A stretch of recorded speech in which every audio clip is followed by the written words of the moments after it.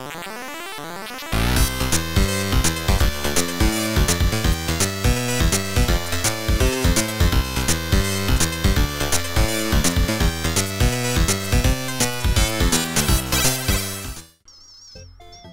gamers, I'm Danny and welcome to another episode of Retro Reviews.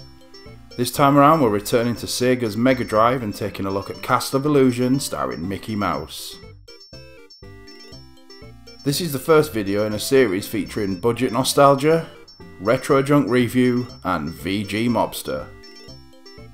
Be sure to check out their videos after watching this one, their links will be in the description. Anyway.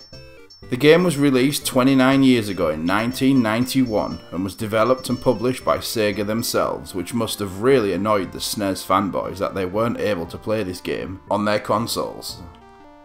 But they got Super Mario World, so I'm sure they weren't crying too much. As much as I love this game, and I do really love this game, I love Super Mario World a lot more. Castle of Illusion is a side-scrolling platforming game where you get to take control of everyone's favourite rodent, Mickey Mouse, on his grandest adventure yet. But we'll get into the story soon. Graphically, this game is gorgeous. Mickey had truly never looked better in a video game, and the levels you are presented with are bright and colourful, especially for an early Mega Drive game. Most levels have some very impressive parallax scrolling going on in the background, and every time you defeat an enemy they explode into a ball of stars. Back in the day this was a great effect, and added to the spectacle of the game. The animation on both Mickey and the enemies was also very impressive back in the day, especially Mickey's idle animations. He's just stood in place as happy as a pig in shit, just waiting for you to press the buttons and continue his adventure. This always made me smile, as it's one of the things that has always stuck in my head about this game.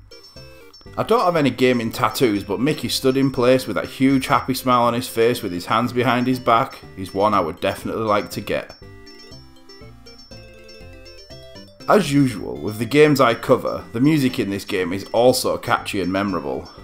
I actually have the soundtrack to this game in one of my YouTube music playlists. Especially the theme to the first level.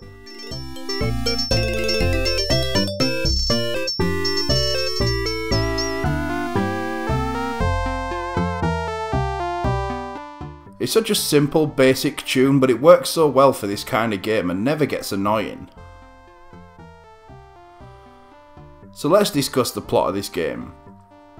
Mickey has to go inside the Castle of Illusion to rescue Minnie Mouse from an evil witch named Mizrabel, who is trying to steal her youth. Upon arriving at the castle, Mickey talks to the true owner of the building, the King, who tells him that in order to defeat Mizrabel, Mickey must find 7 gems of the rainbow, which are spread out around the different levels of the game, and are being guarded by Mizrabel's henchmen known as the Masters of Illusion. After thanking the King and hurrying into the castle's hallway, Mickey begins to search through the 5 doorways, each leading to a different level. As well as Mizrabel's henchmen, Mickey will have to defeat many other bizarre enemies throughout the game, such as enchanted mushrooms, spiders, toy soldiers, and ball juggling, unicycle riding clowns. Mickey has 2 forms of attack. He can perform a butt stomp, where he kills the enemies by bouncing on their heads. This can also be used to gain access to higher platforms and items that would otherwise be out of reach. He also collects projectiles which can be thrown at his enemies.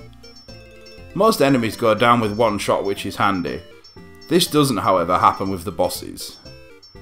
Throughout each level there are various items you can pick up which will give you more ammo for your projectiles, give you an extra piece of health, grant you bonus points or give you an extra life. There is also a cheat in the game where at the end of each level after killing the boss you can gain an extra life by rapidly pressing the start button on the screen where your bonus points are added up. But obviously, I've never used this before. Each level ends in a boss fight.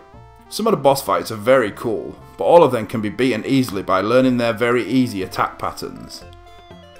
When you have defeated a boss, you will be rewarded with one of the 7 gems needed to stop Miserabel. The game also includes an easy or practice mode, where players will play through truncated versions of the first 3 levels with no boss fights.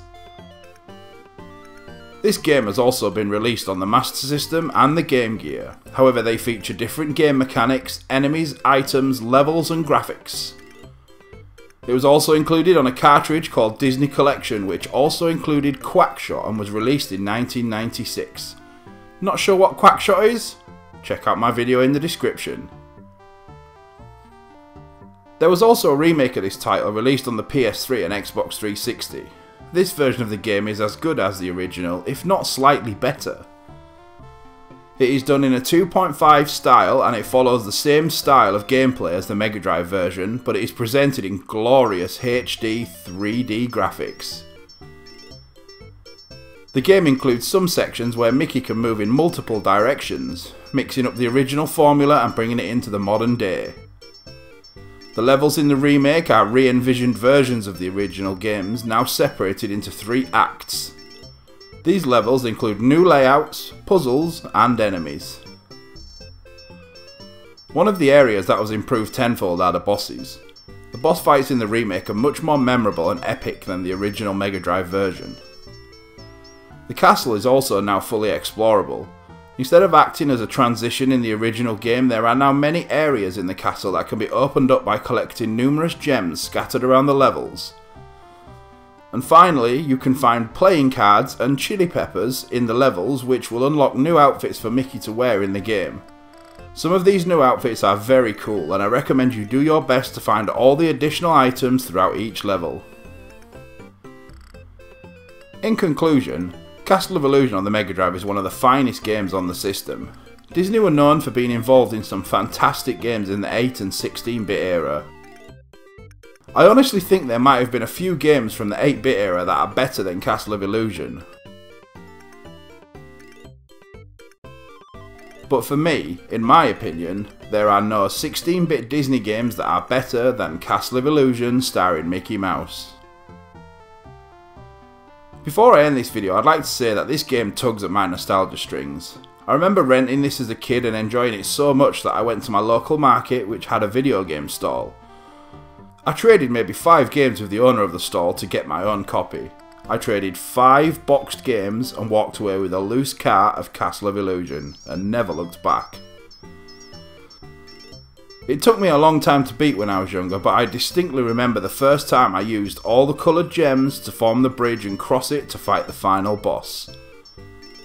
My heart was pumping and I was on edge, but I kept my composure, and before too long Miserabel was no more, and I knew I was the coolest kid in my room, as well as the only kid in my room.